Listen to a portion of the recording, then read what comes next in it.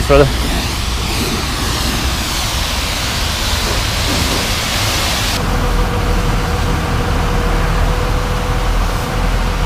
The hell is that?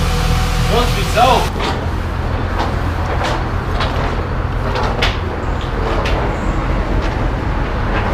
Cleaning up the Night Rider. Got some new stickers I'm going to be popping on. Just got these in the mail and then ordered that one.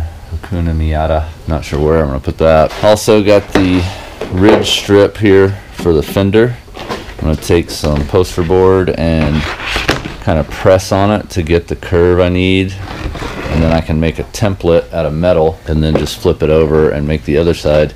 And then it should just be as simple as tacking them together, extending the mount right here for where the fender holds on, because I cut them so they'll only come down so far, and then get those mounted up, and then the front should be done. Hopefully the front doesn't rub so I don't have to cut the fender arch at all. And I hit a pretty nasty pothole, or I should say a pretty nasty speed bump across the middle of the road for no good goddamn reason, Colorado Springs. So I need to cut this a little better arch. Obviously got a way to do that. Take a marker and a piece of 2x4, like a block, and you lay the marker on it, and then you slide the 2x4 around the tire. So that way you get an exact 2x4 width from the tire, or anything that's easy enough to slide around the tire like that will do the same thing. Just gives you a block to make a template. So I'm gonna have to cut that out. If I have time today, I will also use some of that poster board to make a fender lip. So we'll see how that goes. But otherwise, should be pretty quick and easy. I'm gonna knock this stuff out. Should be pretty fun. Here we go.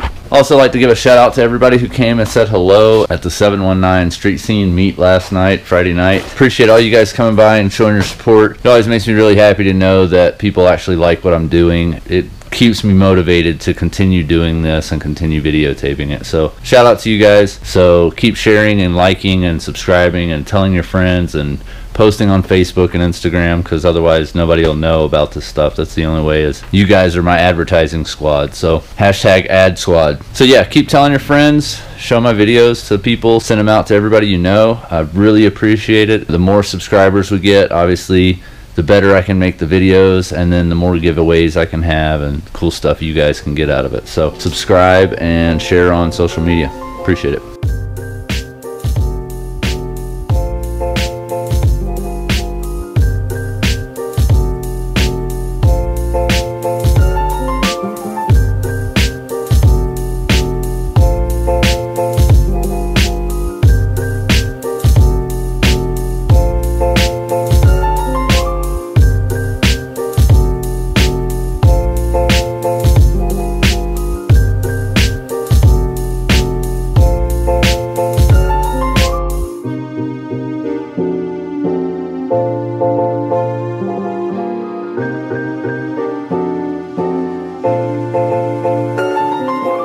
Alright, front fender welded on. Got all the connection welding done.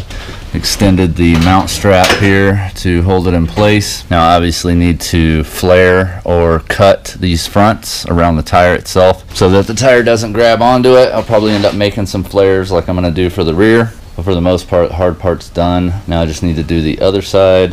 And I know I'm not filming a lot, but again, I don't have anybody here to kind of film, and it's just tedious welding, really. I mean, there's nothing really scientific or spectacular about what I'm doing. It's just filling the gaps. So I'm going to take a little lunch break and get back to the other side and get everything ready to rock and then trim. Okay, for a little trick here, if you go to Walmart in the sewing section, you can get one of these fabric tape measures. Makes life a lot easier for doing curves and radiuses. And what I've done is I found the bolt here, which is kind of in the center of the top, and I measured from there all the way down and marked 9 inches so that I know that I've got the same distance on both sides. And then what I'm going to do is take this piece of 2x4 and lay my marker right on top of it.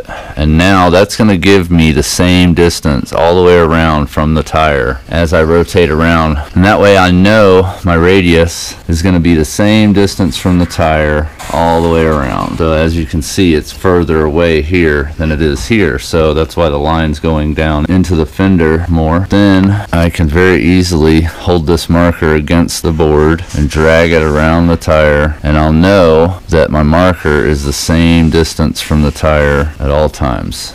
And that's where I'm going to be cutting.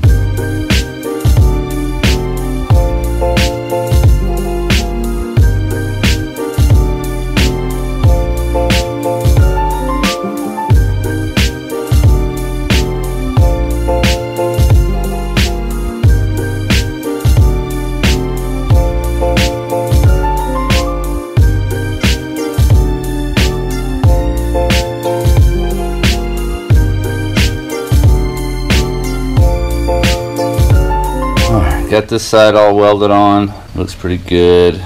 Kind of like it. I mean, it's art, so I guess it's subjective, but whatever. Now on to the other side. All right, boys and girls, there it is for now. Obviously, I'm constantly going to be working on it and changing it, but that's pretty much the wide body.